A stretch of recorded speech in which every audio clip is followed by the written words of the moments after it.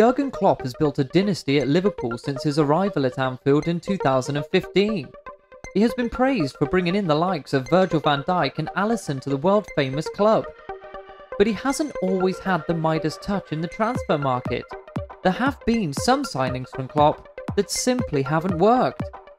In this episode of TTM Sports Football Shorts, we bring you Jurgen Klopp's Top 5 Worst Liverpool Signings.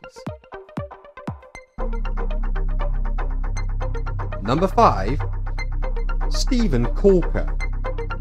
In Klopp's first transfer window as boss in January 2016, the Reds were in the midst of yet another injury crisis at centre-half, but nobody could have predicted the man Klopp would bring in to fill the gap. QPR's Steven Corker would cut his season-long loan spell at Southampton short in order to join the Klopp revolution at Anfield the remainder of the 2015-2016 season.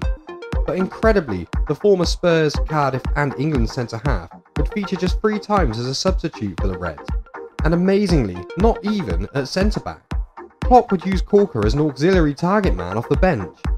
Unsurprisingly, Corker's loan was never made permanent, and he can now be found playing in Turkey as a defender for Alanyaspor. Was worth a punt, Jurgen. Number 4. Dominic Solanke. In the summer of 2017, Dominic Solanke joined Liverpool on a free transfer from Chelsea.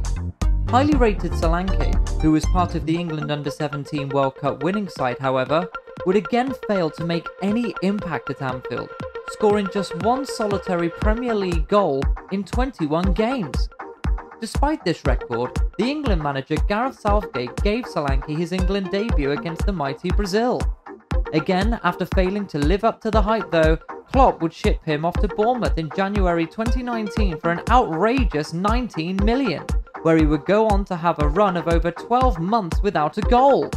From a business sense, unbelievable. From a football sense, woeful. Number 3. Takumi Minamino. Another January signing, this time in 2020, Japanese winger Takumi Minamino. After Minamino and Erling Haaland tore Liverpool up at Anfield whilst playing for Red Bull Salzburg, Klopp had seen enough to trigger the modest £7.25 million release clause for the man who holds the Guinness World Record for most high fives in a minute, with a whopping 187. Although he would be part of the famous 2019-2020 squad to capture Liverpool's first league title for 30 years, Minamino has largely failed to impress, restricted mainly to substitute appearances and League Cup games. It looks like the Japanese winger doesn't quite have what it takes to make an impact at Anfield, and in January 2021, he would be loaned out to Southampton in an attempt to kickstart his Premier League career. It looks like a gamble that hasn't paid off by Jurgen. Number 2. Naby Keita. Jurgen Klopp dipped back into the Bundesliga market in 2018 to sign the highly rated Naby Keita for £52 million from RB Leipzig. Arriving a year later with huge expectation and given Steven Gerrard's number 8 shirt, Keita has never been able to stay fit long enough to make any real impact at Anfield.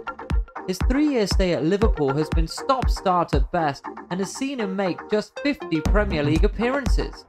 Keita has been a peripheral figure as part of the most successful team in recent years for the Reds, way down the pecking order below the likes of Oxlade-Chamberlain and even Curtis Jones. It looks like patience could be wearing thin for Klopp, where his former record signing is concerned. Another case of injuries getting in the way of potential. Number 1. Loris Karius. Yet another signing from Germany, this time from former club Mainz. Klopp would splash out £4.75 million on young keeper Loris Karius in the summer of 2016. It wouldn't take long for Karius to get ahead of the unconvincing Simon Mignolet as the undisputed number 1. However, over the next 18 months it would be Karius himself who would fail to convince.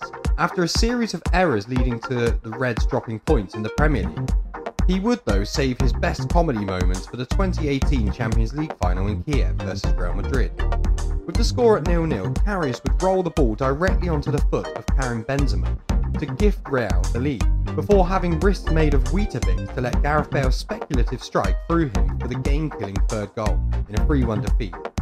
Karius would suffer the customary toxic social media treatment, and the rest of his time at Liverpool has been spent out on loan at Besiktas and Union Berlin respectively. Another sad end for a promising career on Merseyside. Can you think of any other Jurgen Klopp signings that haven't made the grade? Then leave your suggestions in the comments box below.